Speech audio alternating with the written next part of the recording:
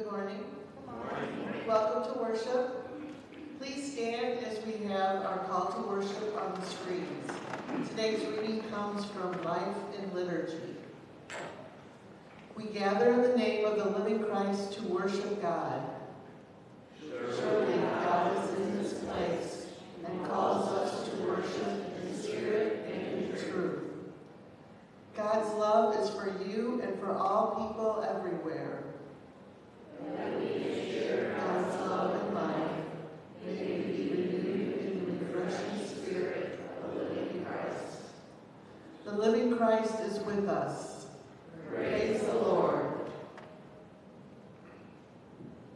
Good morning, one and all. Thank you so much for being here today, whether you're in person or online. We always want to offer you a hearty welcome. If this is your first time with us in person, we pray that you would take the opportunity and just ask you, if you would, to fill out that Connect card that's before you in the pew, drop it in the box so we can connect with you. And then after the service, we have a time for coffee and donuts, time to get your sugar and caffeine, but also to have some fellowship with others, just so we can get to know you and you can also get to know us. So we want to make sure that that's known. First of all, I want to make sure that you all are aware that we have Trey here with us today. He's been willing to share his gift, and we're so thankful that he's here today to play. We want to slowly integrate him, not overwhelm in the beginning, so he's going to play a couple songs for us today as we are leading in worship. But today, I just want to let you know for the next few Sundays, we kind of have a theme. Today, this theme is the Lord. So you're going to notice all the songs that are very common today. The theme is you'll see the word the Lord that's in there. Even with the first song that was sung, it gets back to the first part in Scripture where Abraham asked God, I believe it's in, I actually have the Scripture here. It's in Genesis, I believe in chapter 18, verse 3, where he says, I have found favor in your eyes, my Lord. Do not pass your servant by. We believe that that word Lord actually comes from kind of a sacred word in the Hebrew context of Yahweh, which means master and Lord. So today, as we sing these songs, and we hear the name of the Lord, don't just take it for granted. Don't just put it to the side. Don't just discard it and say, what another name. Think about God being master and Lord over your life as we worship together today. We're going to start off today with singing. First of all, we're going to sing House of the Lord. This is Family Sunday, so we want to have some kid-friendly songs. This actually was from PBS. They had an opportunity to sing this song, and then following after that, we'll go to Lord, I Lift Your Name on High. The words will be on the screens. You can also look for the second one in the hymnal. I'll tell you that number. But let's start off today with House of the Lord.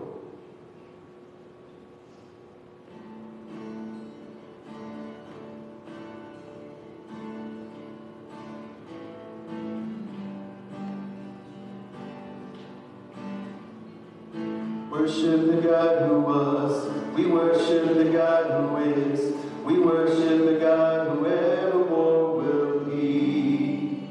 He opened the prison doors. He parted the raging sea. My God, He holds the victory. To the chorus. There's joy in the house of the Lord. There's joy in the house of the Lord today. We won't be quiet. We shout out your praise. There's joy in the house of the Lord. Our God is surely in this place. We won't be quiet. We shout out your praise. We sing to the God who heals. We sing to the God who heals.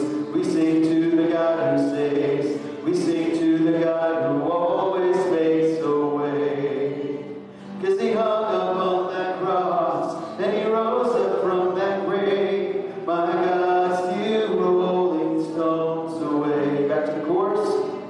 There's joy in the house of the Lord. There's joy in the house of the Lord today. We won't be quiet.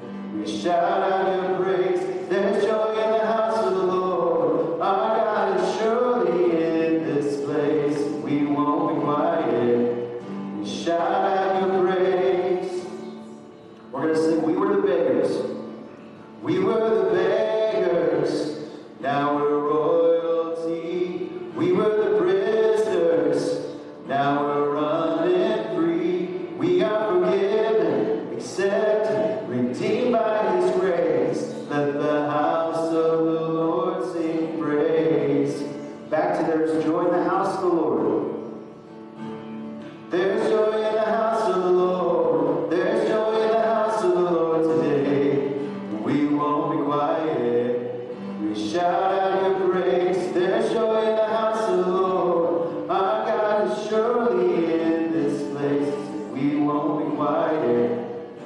shout out your praise.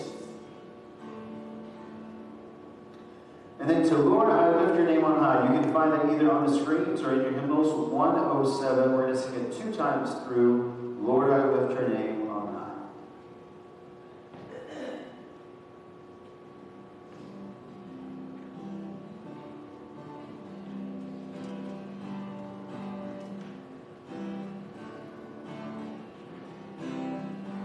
Lord, I lift your name on high. Lord, I love to sing your praises. I'm so glad you're in my life. I'm so glad you came to save us. You came from heaven?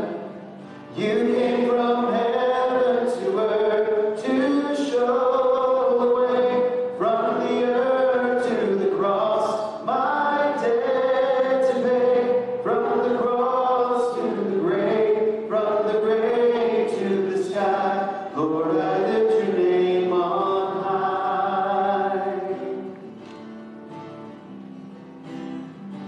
Back to the top. Here we go. Lord, I lift your name on high. Lord, I love to sing your praises.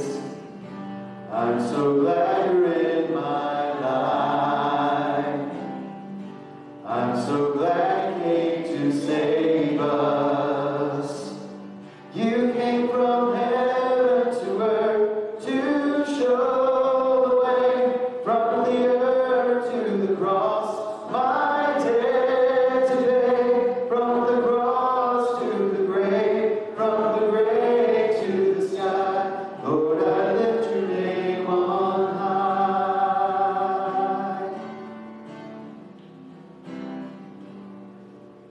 Good job. You may be seated.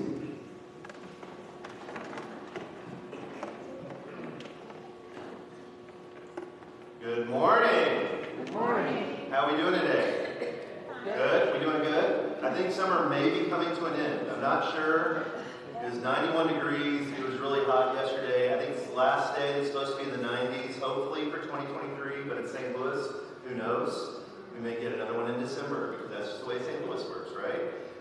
It is Family Sunday, so we're so excited to see our kiddos here in the flesh today. We're so glad we can worship with them today. They're going to be learning about Joseph and his many-colored coat, or multicolored coat, or coat of technicolor coat, depending on how you were taught that story.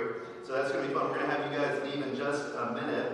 It's an exciting day because the Cardinal season is finally coming to a close. Amen. Our misery is over. Hoping there won't be 92 losses, I think. And so we're thankful that's over. And the City game, I don't know if you watched St. Louis City, but it was a really fun game. 4-1 was the final score last night. And it looks like, I think, Jacob, am I right, that they're going to be number 1 seed in the West?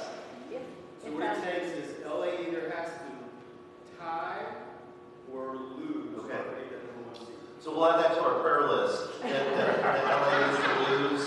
That's sad for them, but here we are. But it is good to be in the house of the Lord today, as we just sang. A couple of quick announcements. One, Women's Fellowship Luncheon this Thursday, 10:30. Ladies, be here or be square. Also coming up on the October 22nd is going to be our church picnic. Okay. I'm awake. We're ready to go. On the 22nd, so that's going to have a lot of games, a lot of fun, some good food. We hope to see you there. And then it's going to be a busy month in October because on October 28th is our trunk or treat with the school. So we hope that you can be there to help with that as well.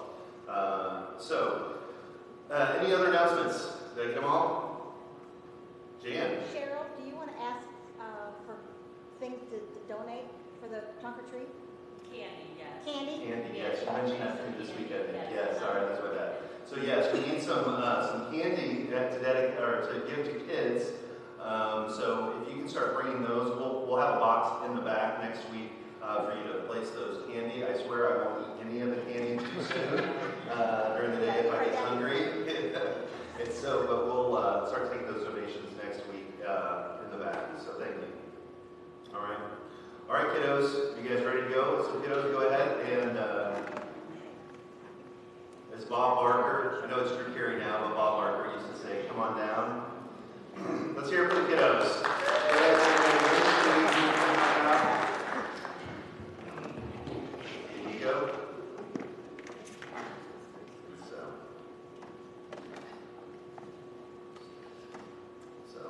special kudos to Patty and Janine for helping out as the kids learn about Joseph today. Well, one of the important parts in our service every week is we take prayer requests. I have one prayer request already, and that's from Joe Carroll. Joe Carroll's brother Jeff Carroll, who's 61. He's living in Portland, Oregon. Harry, he was diagnosed with skin cancer this week. Is that right? Melatonin type of, and this is the second time he's had to deal with this. So just be in prayers for Jeff Carroll as he is struggling with skin cancer again and the regimen to help heal him from that. I also want to give you a quick update. I'm updating you on the Lamb family. Jackie again and her kids were here for VBS. So they transferred Ben Lamb to Kindred Hospital in South County. So it's right on the other side of Mercy South for St. Anthony's. It's an acute care. I think it's a little bit longer term care situation. So they are trying. He's been on a ventilator for a few weeks now, and so they're trying to start weaning him off. But even as they're I guess, changing tubes from one size to another, he's had some issues. Some of the switch, I think they left him off or something like that for too long, and so that caused some complications. So we're almost back where we started on that. So just continue to be in prayers for the Lamb family. Again, it's one step forward, two steps back.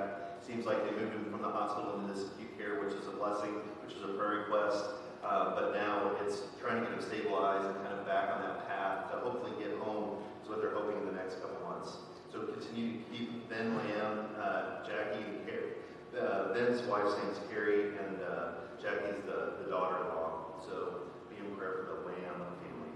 What other prayer requests are there? And if you're at home and you have a prayer request, we'd love to hear it. Just go ahead and type it in, and Eric will make sure that we share that. Linda. Nellie, she's in a lot of pain and she has a lot of medical problems. And also another friend by the name of Kathy. She's in a self-induced coma now at Kindred. All right. So, and how are you connected with Nellie? I'm sorry. Nellie's been a friend for like almost 40-some odd years. So we've got a couple of prayer requests for Linda's friends, Nellie, who's just in a lot of pain. Yes, and so just a lot of medical problems. And then another friend, Kathy, who is in a self-induced coma right now. So just be in prayers for Nellie and Kathy.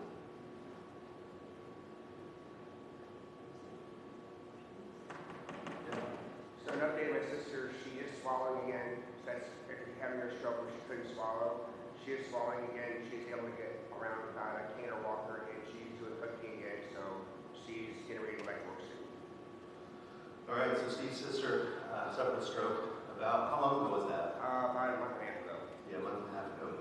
And so she's able to swallow now, she's getting around. And did I hear that? She's getting ready to head back to work. Yeah, pretty soon, yeah. So be in continued prayer for Steve's sister who's still recovering. Did I see another? Yeah. Prayers for a family in Benton that lives by us. They had a house fire with a lot of damage, and then the next week their 27-year-old daughter died very unexpectedly. Wow. What's the last name of that family? Brunsman. Yeah. Their son went to school with my Jacob. So. All right. So welcome back to the Kings. I'm glad that you guys had a good trip. That was an answered prayer. Yeah, I can't wait to see pictures and all that from the trip. They had a prayer request for the Brunsman family. And then who had a house fire. Did they lose the whole house? I'm not sure, but if not all of it, A lot of it, yeah. Significant damage to Yes, their house. yes. They also lost their 27-year-old daughter. Yes. She passed away a week or two ago. Yeah. So a lot of tragedy in a short amount of time. So just be in prayer for them. Brunsman. Okay. Prayers for Gary Gilbert. Tuesday, the 3rd of October, he will be gifted with a pacemaker. So. Okay. So keep Gary Gilbert in your prayers, especially on October 3rd. He'll be having a pacemaker installed. Is that what we say? Placed. So just be in prayers for that whole process. So will you be home on the 3rd, or will they keep you overnight? It sounds like I'll be home. I guess it depends. I But was going to say, these days, you just don't know. Yeah, I may refuse to drive him back. That's okay. We can help get Gary home if they have him. Yeah, I'll get him tomorrow. But be in prayers for Gary as he goes through that procedure on October 3rd. Penny. A couple of things. Prayers for Gus in the next 6 weeks. He is trialing off of his thyroid medicine. Yay. And we have a cat. Shadow, our black cat, is really having some difficulties. We're not sure. So we've been to one vet. We're going again this week. We're going to an ophthalmologist. I didn't know those existed for animals. They're quite expensive. Anyway, so we're just not sure what's happening with him. But he has the appearance that he's lying now. Yeah. That's finding he can't do that about it. Just comfort for him. Absolutely. Yeah, so a couple prayer requests for Penny. One is her son Gus is going to be weaning off of thyroid medication over the next 6 weeks. So that's good news. And then also reading prayers for Penny and Gus's cat, Shadow. Shadow has, Penny mentioned this to me earlier this week about that been losing eyesight. They don't know why. And yeah, we just had to take our cat to the cat dentist, which I didn't even know was a thing. And ours was not cheap either for my son's cat. But you know, our pets they're parts of our families, and so anytime they're sick and we're caring for them, it's upsetting time. So be in prayers for Gus and Shadow. Sharon. Just continued prayers for my sister-in-law, Sue, her brother's wife. Keep praying for Sharon's sister-in-law, Sue, for recovery. All right. Let's take these prayer requests before the Lord this morning. Father, we're so thankful for your goodness, for your grace. Father, how you join us each and every week and each and every day. Father, that you are with us in our joys, our highs, and in our lows. Father, and so we just thank you that you're a God who cares. Father, that you are a present God, and that, Father, that we can take our concerns, our anxieties to you, and Father, that you hear them, and that you enter into those fears, anxieties, struggles, and joys with us. So, Father, we as a body of believers, as a family, Father, we bring these requests to you, knowing that you love us, that you hear us, and so we just continue to pray for family members, friends that are struggling, Father, from different medical conditions. Some that doctors have already figured out, but also, Father, for those that are still struggling with diagnosing what's causing pain, what's causing problems, we just pray that you would give comfort and peace to those that need it. Father, we were thankful for those that have been on vacation and traveling, and those that currently are on vacation or traveling, those that are not with us today. We pray that you give them traveling mercies, bring them home safely and quickly. And Father, we just pray for those that have experienced tragedy, whether it's house fires, whether it's losing a loved one. Father, we just pray that you would be able to provide comfort and care and support and encouragement to those that need it. So Father, I just pray for each of these prayer requests that you would enter in not only to the person experiencing the struggles, but also to the family members, friends, and those who share these prayer requests. So Father, we're thankful that you hear us. We're thankful that you care for us. And we pray all of these things in the name of your Son, Jesus. Amen. Another aspect that we have each week is we recite the Apostles' Creed together. This is a creed that has been read at church services for centuries. And so this is not only binding us on what we believe here and now and today in 2023, but also binds us and connects us to those who have gone before us. And so today we read this to reiterate what we believe and what the theology we hold to. So if you would, read along on the screen. I believe in God the Father Almighty, maker of heaven and earth, and in Jesus Christ, his Son, our Lord, who is conceived by the Holy Spirit, born of the Virgin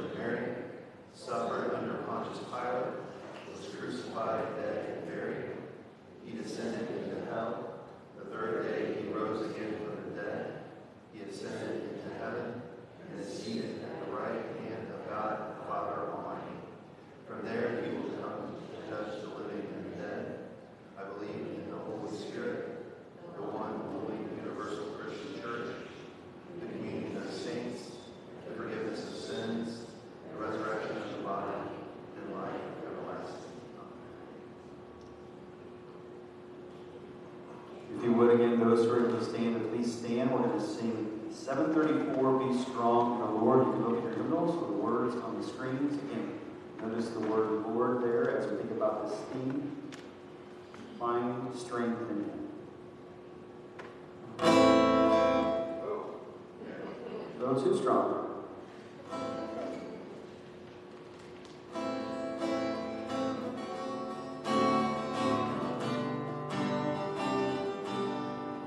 Be strong in the Lord and be of good courage. Your mighty defender is always the same. Mount up with wings as the eagle ascending. Victory is sure when you call on His name. Be strong, be strong, be strong in the Lord, and be of good courage, for He is your guide. Be strong, be strong, be strong in the Lord, and rejoice, for the victory is yours. Verse 2. So put on the armor the Lord has provided, and place your defense in His unfailing care. Trust Him, for He will be with you in battle, lighting your path to avoid every snare. Be strong, be strong, be strong in the Lord, and be of good courage, for He is your guide. Be strong, be strong, be strong in the Lord, and rejoice, for the victory is yours. Verse 3. Be strong in the Lord, and be of good courage. Your mighty commander will vanquish the foe. Fear not the battle, for the victory is always His. He will protect you wherever you go. Be strong, be strong, be strong in the Lord, and be of good courage, for He is your guide. Be strong, be strong, be strong in the Lord, and rejoice, for the victory is yours. Maybe sing.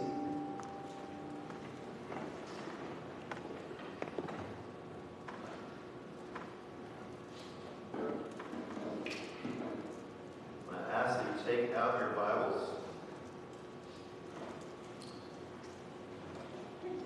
And whether you turn in an old-fashioned Bible or you swipe in your electronic version to the book of Matthew, chapter 5.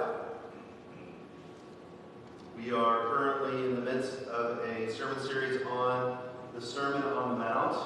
And I haven't said this for the last couple of weeks, but really what we're looking as we examine the Sermon on the Mount is that we're really seeing how Jesus is establishing His kingdom. His kingdom is not coming, it is here, now. And two of the main components that Jesus is bringing out in the kingdom is that He is calling for human flourishing and justice to prevail. And those are two of the themes that we see, which often isn't the themes whenever I've heard sermons on the Sermon on the Mount. Usually whenever I've seen the Sermon on the Mount preached before, it's talking about going a little bit deeper on the law about how we take the law and then we up it and see how legalistic we can become, which isn't what Jesus is necessarily intending here. And so here, Jesus, just to remind us that Jesus is calling for human flourishing and for justice. And we've seen that in the Beatitudes. The first few weeks as we went through the Beatitudes, anytime one of the traditions that the Hebrews had whenever they came into a new land is that they would receive blessings. So that's one of the reasons why we have the Beatitudes and the blessings at the beginning of the Sermon on the Mount, is that they are coming into the kingdom and they are being blessed as they come into the kingdom. And then here what we are in the middle of are the antitheses, and what we see is 6 teachings that Jesus is giving that begins with the phrase, "You have heard it said, but I tell you that." And so what we see in these antitheses is that Jesus isn't demolishing the law. He's not saying the law is old, it's antiquated, I need to add to it because it's deficient in some kind. That's not what Jesus is doing. He actually brings us into the antitheses by saying, I did not come to abolish the law, which is what he's going to be accused of, which is what the Jewish officials are going to come after him for, because he thinks that he's not following the law. They keep checking him. They keep following him around and stalking him, trying to trap him in breaking the law. And Jesus is saying, I'm not coming to abolish the law. I'm coming to fulfill it. And here he's helping to recalibrate our hearts by bringing us through these antitheses. And what are those antitheses? If you're just joining us, the first one he talked about was murder, right? So here he's giving us instructions on how to not be on Dateline. So here in this idea of murder, what Jesus says, you've heard it says, you shall not murder. But I tell you, anyone who is angry at his brother commits murder in his heart. You're like, wait, what? Because if you spend any time, as I've said before, driving on Highway 40, you've become angry. Or Hampton, especially as of late. I don't know how many times that I've had to shake my fist. That's all I do is I shake my fist at people. And so here you become angry. And so here, that's the seeds of anger to lead us to murder. It's because that begins in our heart. And then what we see the next week is we talk about adultery. And Jesus says, you have heard it said, you shall not commit adultery. But I say to you that everyone who looks at a woman with lustful intent has already committed adultery with her in his heart. Yikes. So here Jesus is establishing where the Jewish, especially men's hearts are, and if they've looked at anyone lustfully, they've already committed adultery. And why is that significant? It's significant for the next antithesis, which we talked about last week, which was about divorce.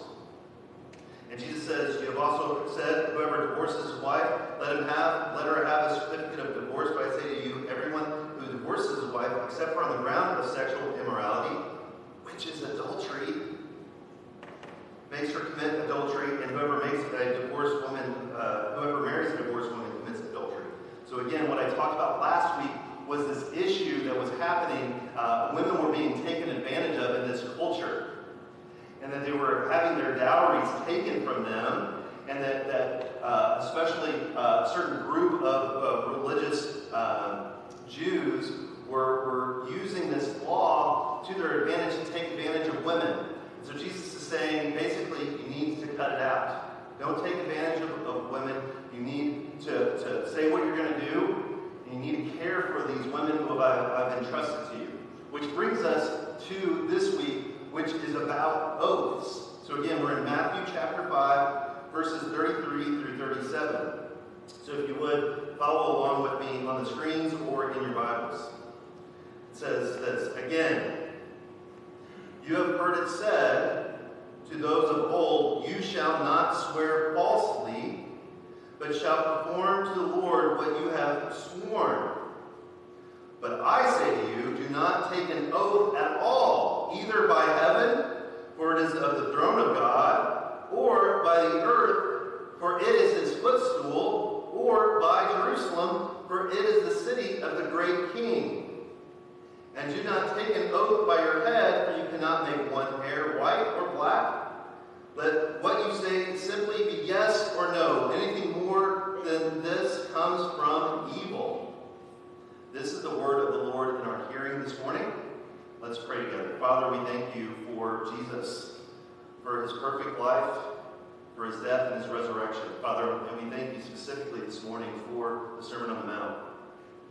Father, as it impacted those that heard it in person and how it impacts us today, Father, I pray that the Holy Spirit would work mightily this morning, whether people are here hearing me in person or whether they're at home or whether they're listening to this on YouTube later this week. Father, I pray that you would just do a mighty work in what they're experiencing today. Father, I pray that we would hear about the importance of our integrity, how you are calling us to do what we say we're going to do. And so I pray this all in Jesus' name. Amen. So here what we have to say is that keeping our oaths, keeping our word is a good message. But why is Jesus bringing that in the middle of the Sermon on the Mount? I mean, we were just talking about lust, we were talking about murder, talking about divorce, and now here we are talking about oaths. So what is happening in the Jewish culture? Why is Jesus bringing this up? And, shocker, there is a problem in how people are abusing their word and abusing oaths to take advantage of other people. I know that never happens today. It definitely didn't happen back in Jesus' time. Sarcasm. But here we are, and this is what we see happen. This is from D.A. Carson. D.A. Carson says, in the Jewish law called Mishnah, there was one whole treatise given over to the question. So the Mishnah is a way that rabbis, it would be a chat room today. It would be Reddit today. Sorry, chat room is AOL days, Reddit's today, you know. But it's a way that Jewish rabbis would discuss important questions of the day. And one of the conversations they had was on oath keeping. Like, there needs to be a question on how to keep oaths. Do you keep an oath? Yes, you do what you're going to say you're going to do, right? That seems pretty simple to me. But apparently it wasn't. And here, as those lawyers, right, Ralph, as we talked about before, anytime lawyers are involved, you have to, they want to get to the minutia. They need to see how they can take things to their advantage, right? And that's what's happening with these Jewish leaders, is they are trying to find how they can take advantage and how they can put things towards their advantage.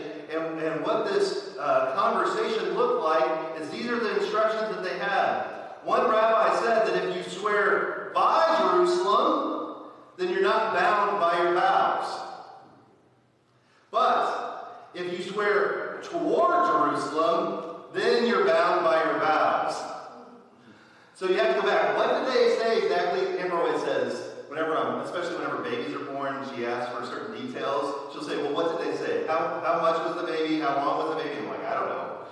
I can't remember that. Well, what did they exactly say? That's what's happening here. They're saying if you say swear by Jerusalem, you're good. You don't have to keep it. But if they say the word toward Jerusalem, then you're bound by your vows. The swearing of oaths degenerates into terrible rules which let you know when you can get away with lying and deception and when you can't.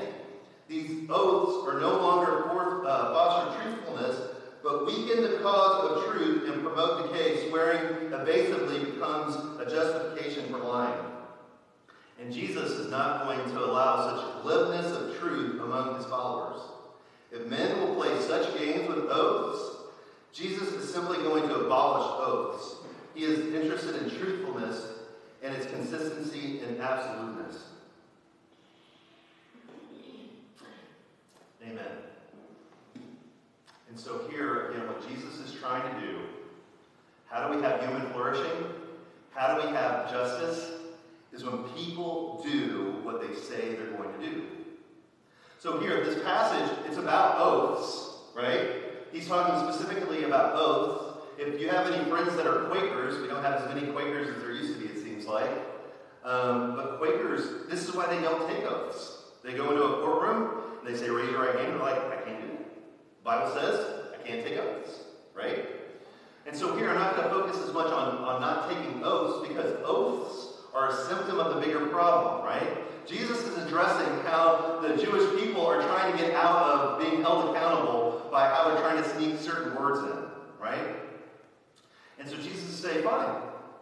If this is the way you're going to behave, I'll just take all oaths away, right? He's like, Dad, kids are fighting in the back seat. He's like, fine, I'm going to turn this car around. We're just not going to have oaths anymore. speaking in hyperbole. He's saying this is a problem in society. And so ultimately what Jesus is talking about here is our integrity. Do we have integrity? Does our society have integrity? Does our church have integrity? Those are questions that we should ask. Because again, Jesus is trying to recalibrate his people that are coming into the kingdom to make sure their hearts are ready for the kingdom. And he's saying to be in the kingdom, you need to have integrity. If you're going to be part of this family, you need to do what you say you're going to do. So we see this in three specific ways on how this impacts us. One, we need to seek integrity. One, because God says so. Two, because we need to have others be able to trust us and believe us. And also, by however we have our integrity, it shows what we value. So first, what we see in this one, we've talked about, I'm sure, before, but God calls us to integrity. It's one of the top 10, those big 10 commandments that we see in Exodus, right? He says, you shall not bear false witness against your neighbor. You need to tell the truth about your neighbor, tell the truth about what you've seen, and give good testimony. Also, one of the ways that we see integrity is in Proverbs 11:1, where God, here Solomon says that false weights, improper weights, are an abomination to God. And what is happening here?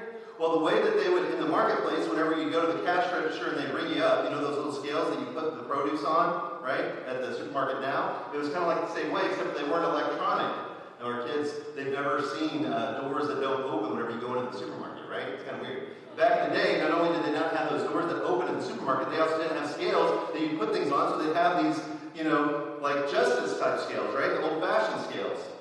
And what would happen is that the people selling items that would bring the scales would bring false weights in so that they would have an advantage to make sure that they made more money off that. I know all businesses, behave above board. We don't have that problem anymore. But back in the day, there was. And those false scales are an abomination to the Lord. So what we see throughout Scripture, Old Testament and New Testament, is that God calls us to have integrity, to do what we say we're going to do, and that's what God calls us to.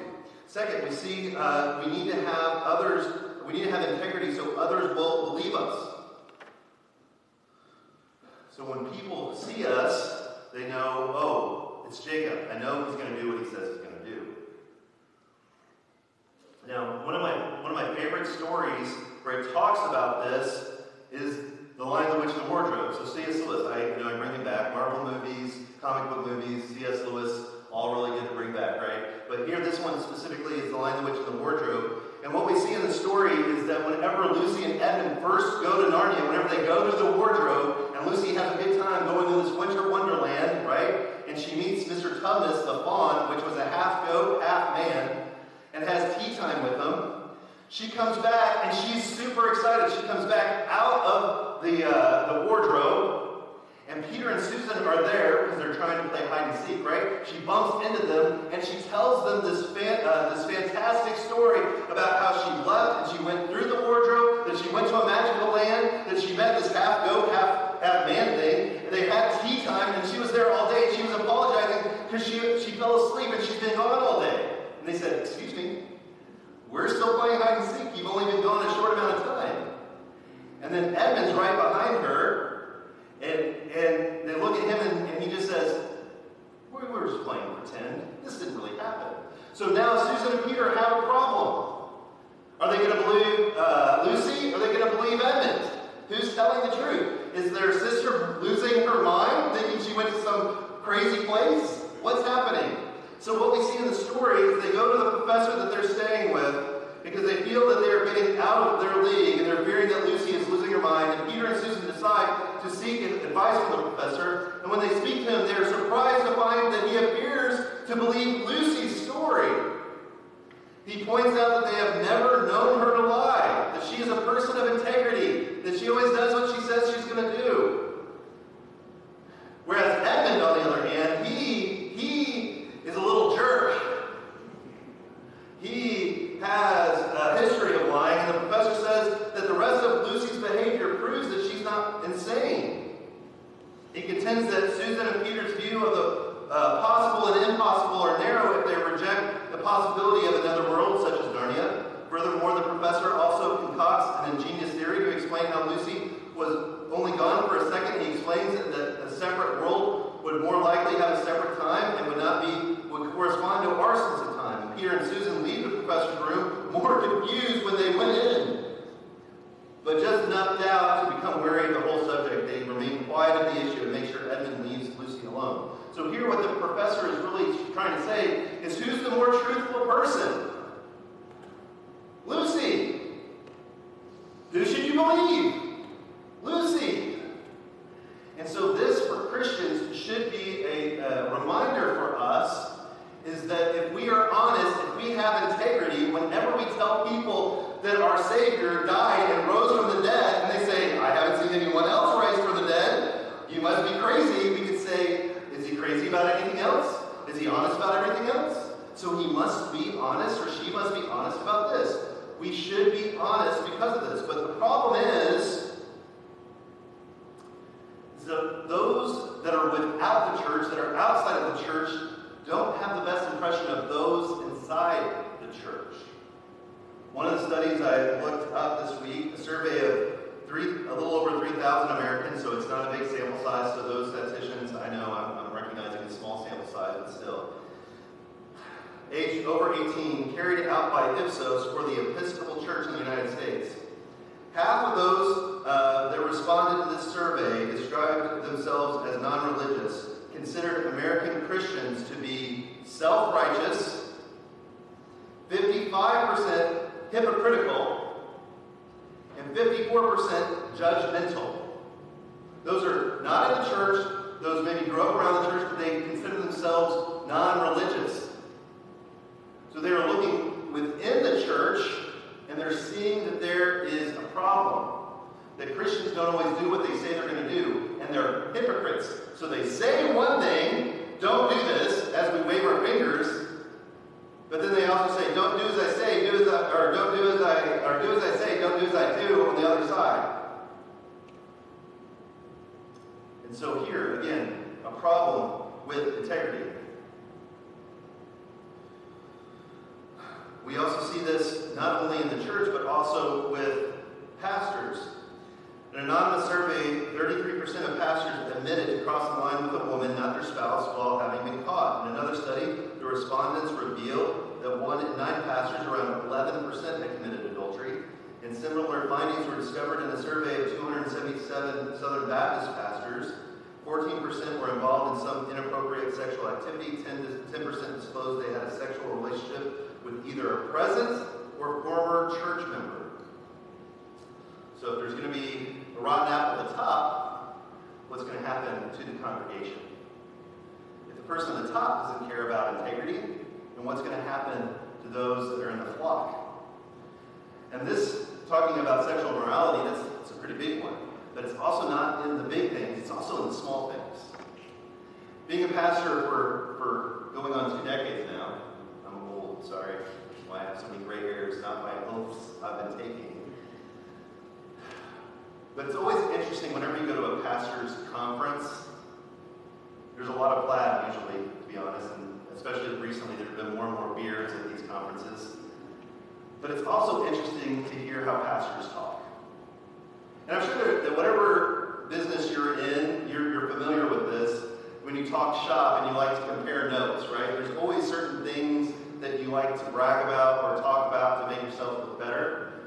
But inevitably, every time in these pastor conferences, what we will see is pastors will say, so how many people attend your church? And it's a way to say, oh, my church is so healthy, we have people coming out the wazoo. And they always fudge the numbers to always have more people. So they always have their Sunday attendance, they also have their regular attendance, and I almost guarantee every conversation I would hear at these pastor conferences, it would always be higher, and I would look at these guys and be like, really?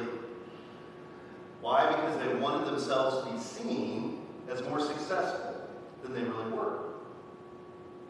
And they'd always talk about the different ministries they have going on, and different things they were involved in. But the problem is that they were fudging the little things.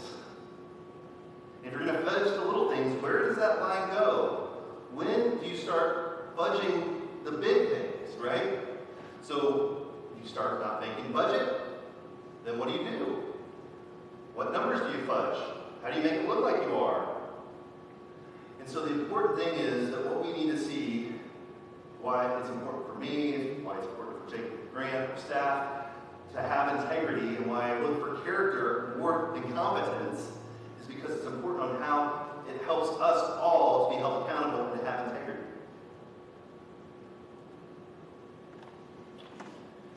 And finally, it shows what we value. The question is, do we value Christ and the kingdom, or do we value what of this world and what this world deems as important? For those pastors who like to fudge the numbers on how many people attend their church, who is drawing the people that's in their church to their church? God, right? I've known pastors that are super smart, super talented. A couple years ago, whenever I was planting King's Cross, what we saw was part of our fellowship of other church planters. There was a guy that you knew was going to do tremendous things.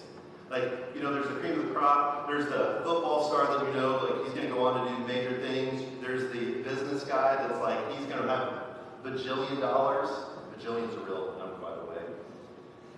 This was a guy that you knew was going to do not only have a ginormous church, but also really hit people in their hearts and just be a great pastor and leader.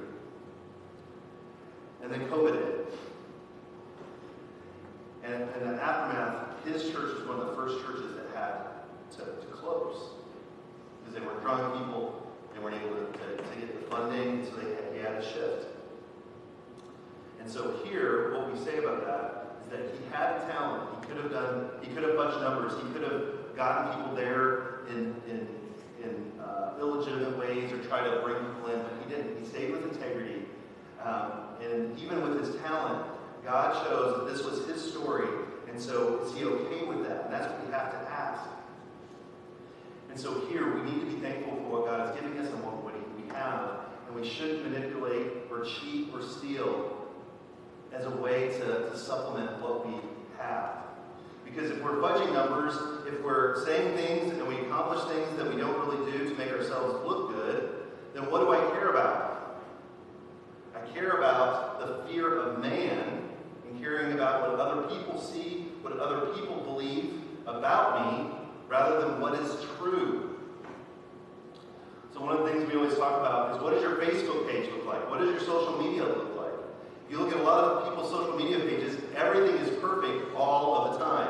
It's like you're living in Martha Stewart's house all the time. But the reality is that the truth? No.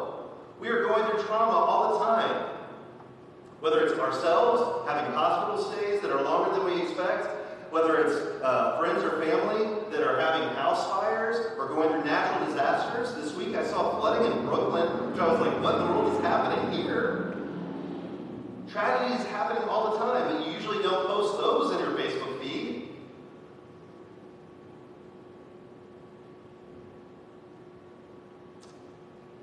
And so we need to ask the questions, do I have integrity? Do I do what I say I'm going to do? A couple of ways that I've seen this play out, and these are older, so some of you probably weren't alive yet, you youngins. But one was the Enron scandal back in 2001. So here, they cooked the books, their profits, their shares went down dramatically because they didn't want the public to know, and as a consequence of the scandal, there became new regulations and legislations were enacted to expand the accuracy of financial reporting for public companies. One piece of legislation increased penalties for destroying, altering, or fabricating records in federal investigations to attempting to defraud shareholders. I know that doesn't happen anymore. That was 2001. Everybody has better hearts now. We just do things the way we're supposed to. But here, what did they care about? They cared about their profit. They cared about their bottom line. Especially those CEOs and those executives, they wanted those bonuses, right? So the question we have to ask, if we're in business, do I do that? Do I inflate my numbers?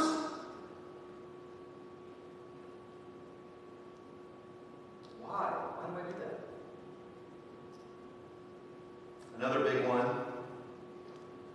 that was seen in front of the world was back in 1998 when we heard former President Bill Clinton say in a deposition, well, it depends on what your definition of is. I don't know if you remember that, I do.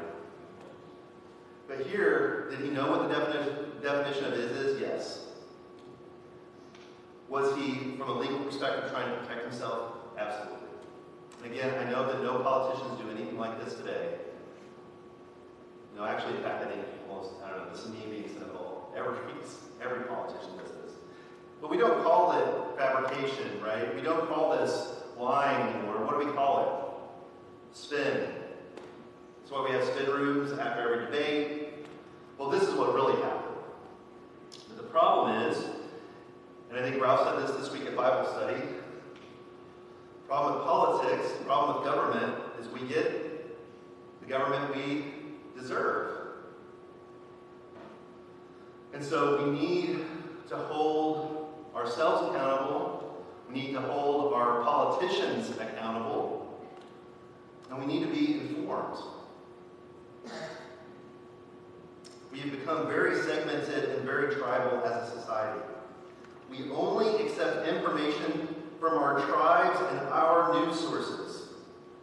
And because of that, we have become an echo chamber. So the reality is, if I came in and I quoted from MSNBC, I'm going to start getting side eyes from some of you. Because, oh, that's a liberal news source. You can't listen and you can't trust them. And in the same way, if I started quoting from Fox News, what's going to happen? I'm going to get the other eyes, the other side eyes looking at me and say, you can't listen to Fox News. And that's because more and more we're not concerned about the information that is going out in the airwaves. We're just concerned about the money that those institutions are making and how they can keep viewers turning in. And I've talked about this before, how these news sources are really utilizing these narratives to separate us and not giving out the best information. So we need to be informed, we need to check the information that we have, and is it truthful and whole, and ask good questions.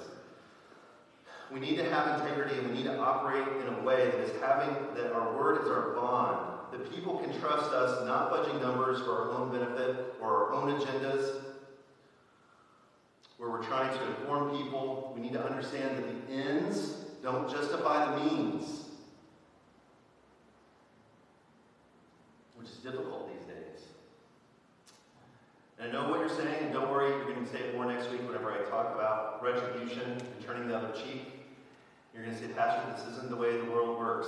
We need to play by their rules. We need to play by their games. If they're going to lie, I need to lie. If we're going to win, we need to do it the way the world does. And that's not what Jesus is saying. He's saying that's not how it works in my kingdom. This isn't about how you're taking an oath by Jerusalem or towards Jerusalem. You have integrity. You hold people accountable. So how do we do this? Can't change the world. You can't save the world, but you can save one. You can start with yourself and work from there. How do we do this? We start having integrity and being trustful. Sometimes what we need to do with some people around us is whenever you're not sure, you need to fill the gap with trust until they show, like Edmund, they can't be trusted. So fill the gap with trust and trust those around you. But we also need to be able to ask good questions about information that we're receiving. And we need to be able to receive questions and ask questions. So it needs to be give and take. And sometimes we need to be able to push back and say, I don't know if that's accurate information. I don't know if that's true. I don't know if that's the way it works. And we have to say, okay, give me more information. Help me to understand that better. And for those introverts in the room, those that like to would rather be at home by themselves reading a book and being away from everyone else, those that are introverts, they don't always process in real time. It's hard for them to think of questions during that conversation. So there has to be room for follow-up, where they get the questions afterwards, on the way home, later on that evening, and say, hey, I need to talk to you, and I had a question for what we talked about the other day. So we need to be able to have people and be trustful and to have accurate information. The other thing we have to do is we have to ask ourselves the following questions. are we honest with God? When I'm praying, am I really telling God what's on my heart, what's on my mind, or am I even trying to deceive God? That God isn't here, that God doesn't know. Sometimes we do that. Second, we need to be honest with others. That's what we've been talking about all morning. Do we have integrity? Are we going to do what we're going to say we're doing? And if we can't, like, I'm not saying you have to be perfect, but if you can't accomplish what you said you're going to do, have a conversation. Say, hey, I know the goal was to have this done here. I can't hit that due date. I need to have some more time, or I need some help. And that's okay. That's having integrity. That's being honest. And the other thing is that we need to be honest with ourselves. What do we value? What do we cherish? Would we rather God and the kingdom, or would we rather have my boss think well of me, or my father-in-law think well of me, or whatever it may be? What do we value? Are we honest with ourselves? Thomas Merton says this. This is what I'll end with. In the end, the problem of sincerity is a problem of love. A sincere person is not so much one who sees the truth and manifests it as he sees it, the one who loves the truth with a pure love. But the truth is more than an abstraction. It lives and is embodied in people and things that are real. And the secret of sincerity is, therefore, not to be sought in a philosophical love for an abstract truth, but in a love for real people and real things. A love for God, apprehended in the reality around us. It is difficult to express in words how important this notion is. The whole problem of our times is not a lack of knowledge, because we have more information at our fingertips than ever before, but it's a lack of love. If we only loved one another, we would have no difficulty in trusting one another and sharing the truth with one another. So this week, my encouragement is to look at your heart. Are you being truthful, or are you not? If you're not being truthful, or even look at this past week, what were things you kind of weren't totally honest about? What were those things? Why? And let's do that time with God and say, God, I'm sorry. And how can I love you more and trust and love others better? Let's pray together. Father, we thank you for your love for us. Father, how you pursue us, how you care for us. Father, I pray that you would help us to be honest and truthful. Father, sometimes it's difficult. Father, there's a lot of times that we feel insecure. Father, that we're not good enough. And so to compensate, we tend to fudge numbers, that we try to tell people they don't want to hear, just to make ourselves look better. And sometimes it's at the expense of other coworkers or friends or neighbors or loved ones. So, Father, I pray that you would help us to decipher when we've done that, how we've hurt your name, how we have hurt our witness, Father, and how we've hurt others.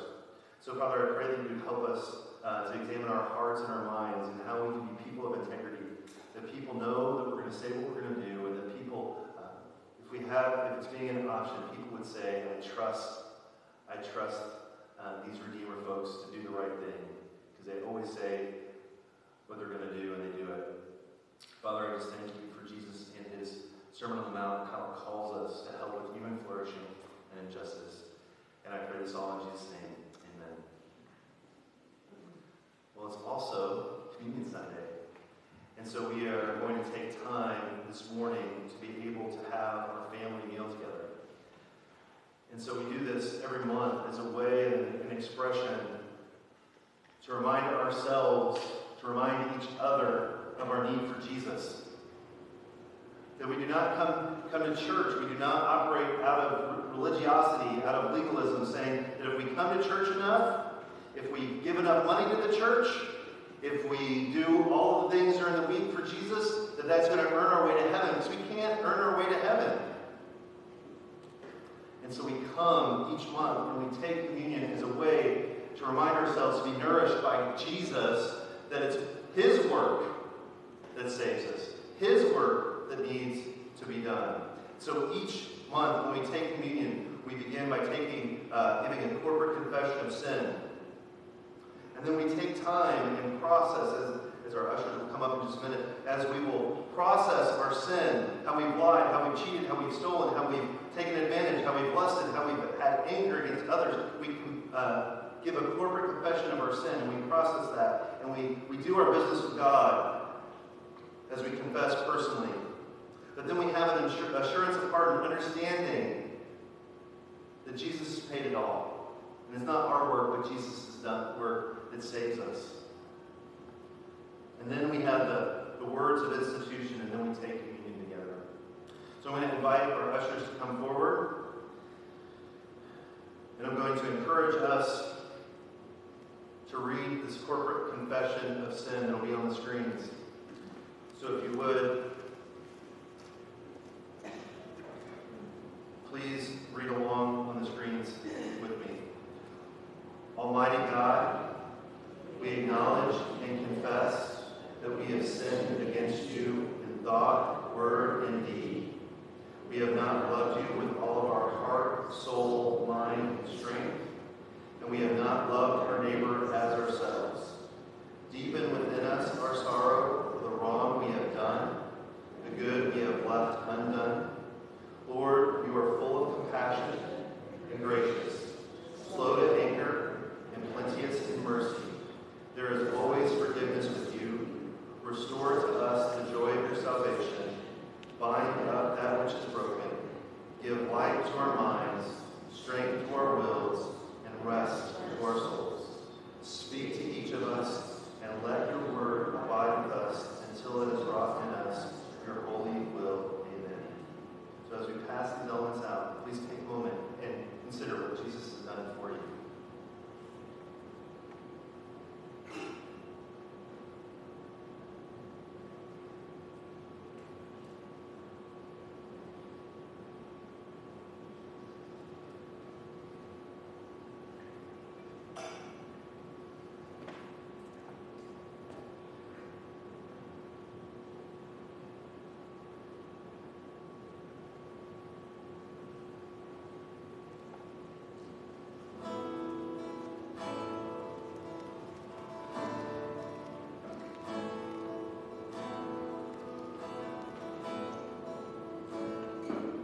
Lord, I come, I confess, bowing here, I find my rest. Without you, I fall apart. You're the one that guides my heart. Lord, I need you, oh, I need you. Every hour I need you. My one defense, my righteousness, oh God, how I need you.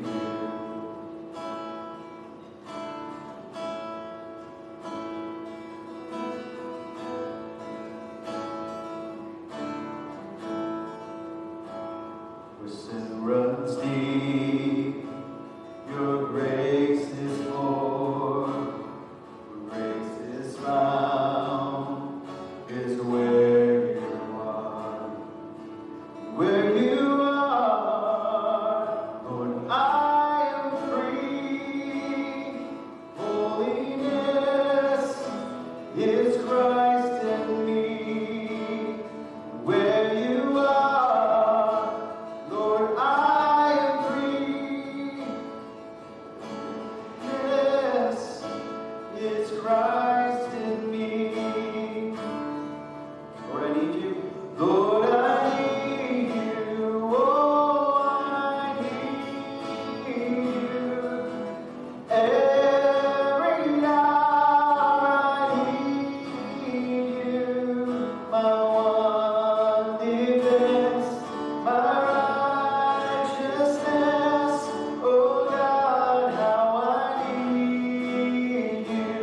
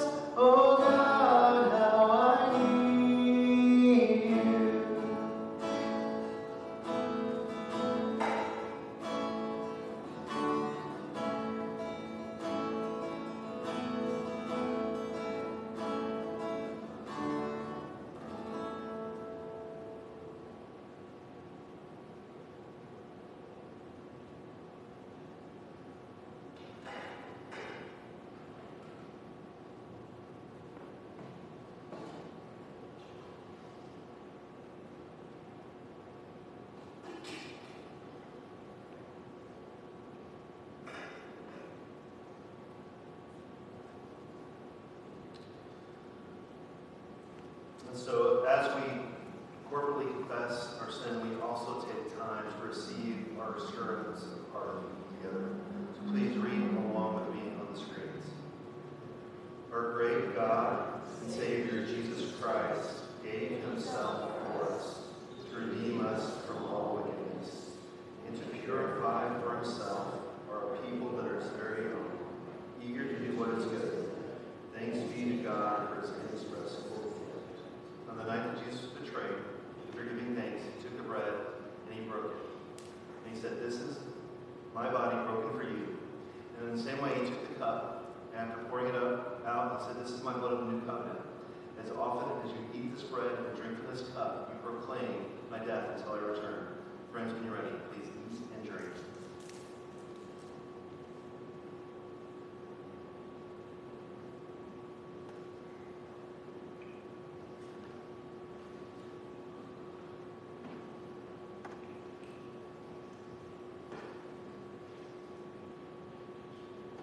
I'd ask all those who are able to stand to please stand. I know it's dangerous to start off, or in, I should say, with a a cappella kind of chorus. It's been a while since we've done this, but we'll do it 2 times through. If you need to listen, feel free. But we're just going to sing the chorus in the name of the Lord.